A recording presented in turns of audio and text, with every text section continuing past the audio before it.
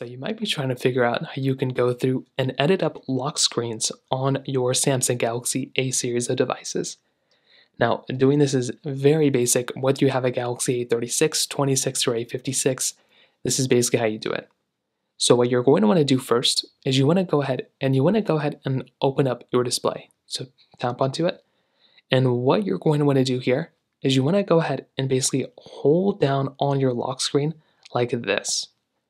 So all I did here was I just held down on the lock screen, just like so. I'll demonstrate it one more time.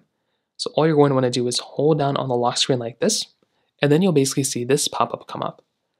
Now, what you're going to want to do here is you can go ahead and edit up this lock screen whichever way you want to. So you can go through and move around whatever things you want to go and move around with. You can go and edit things up.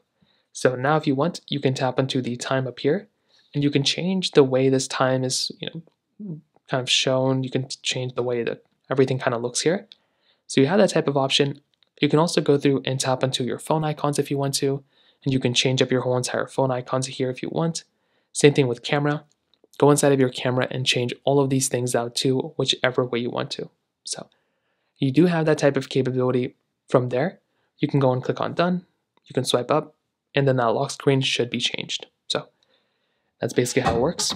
If you have any other thoughts or questions, please let me know in the comment section below. Hit the like button, that would mean so much, but definitely hit that subscribe button. More importantly than everything else, I love every single one of you guys. Hopefully I'll catch you guys in the next video. Peace out till then.